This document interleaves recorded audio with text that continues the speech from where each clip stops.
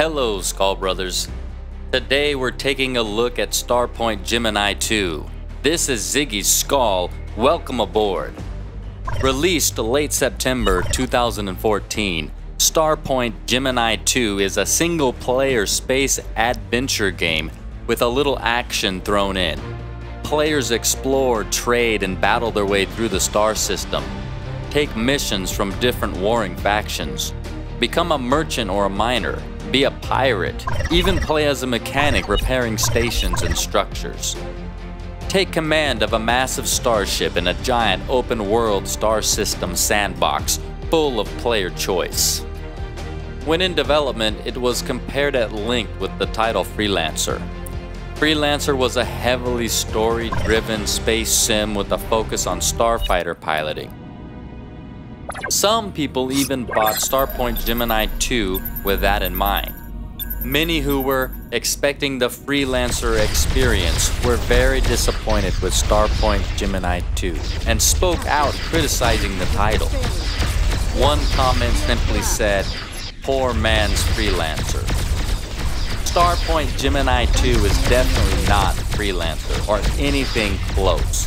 But the real question is, does that make it a disappointing title?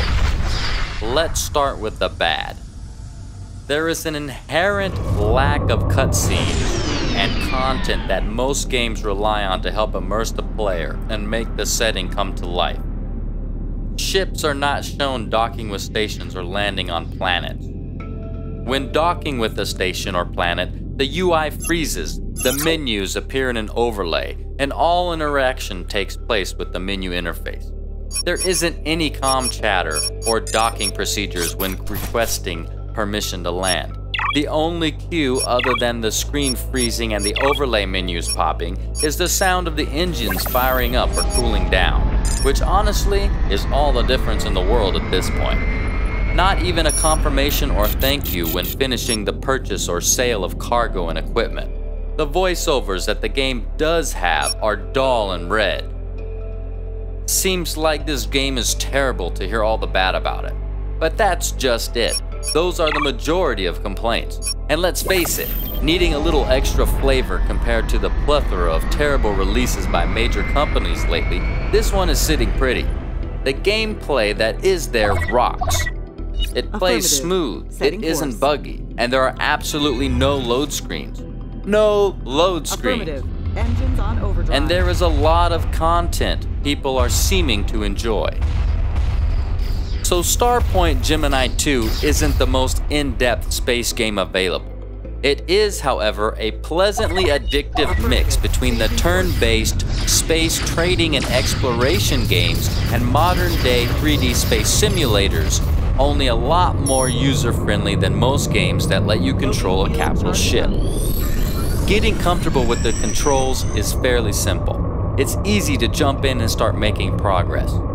The game content includes a decent number of different ships to command and items to equip those ships with. The combat looks and feels good. I found myself on the edge of my seat more often than not. Lastly, many of the ship models actually look cool. This is important to me, especially in space games. It's hard to find a space game that I actually like the look of the spaceships and the models. For example, Eve had only a couple models that I actually liked, especially when it came to ships. And it's important to like what you're looking at. That's, after all, one of the main reasons we play games. In fact, this is one of the first things I look for when I pick a space game, and most times it's the first thing I have to compromise on when I finally pick one to play. So all in all, was this game a rip? I don't think so. More like it was a little misunderstood in its release, held to some unreasonable expectations, and suffered some disappointed fans due to the hype. The early hype. That was, frankly, completely wrong. But the game itself is fun and provides more hours of gameplay than a lot of recent titles for a similar price. More so, what this game could become in the future is what has me really excited. The modding community is why I'm keeping an eye on this title. I want to see what it develops into. Not only is the modding community active and thriving, but developer support from Little Green Men Games of the modding community has been par none, and has led to a stunning amount of user-created content, and a lot of it is awesome.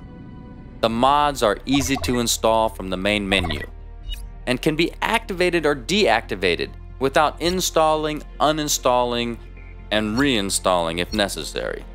It makes this game super mod friendly, which means content for this game is going to keep growing, and that is awesome in any game, and will most likely end up more in depth than many games that don't have an awesome mod-friendly outlook on their titles, which then also get embraced by an awesome mod community.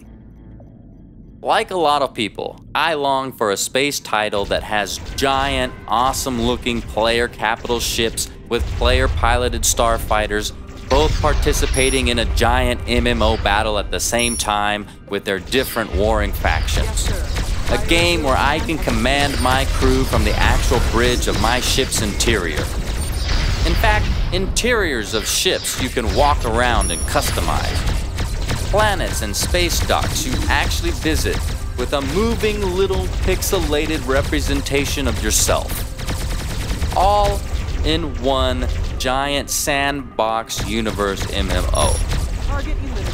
Whether or not modding will bring some of these more elaborate elements to Starpoint Gemini 2 remains to be seen, but what is certain in my opinion is Starpoint Gemini 2 is a step in the right direction. This is Ziggy Skull. Until next time, SkullBrothers.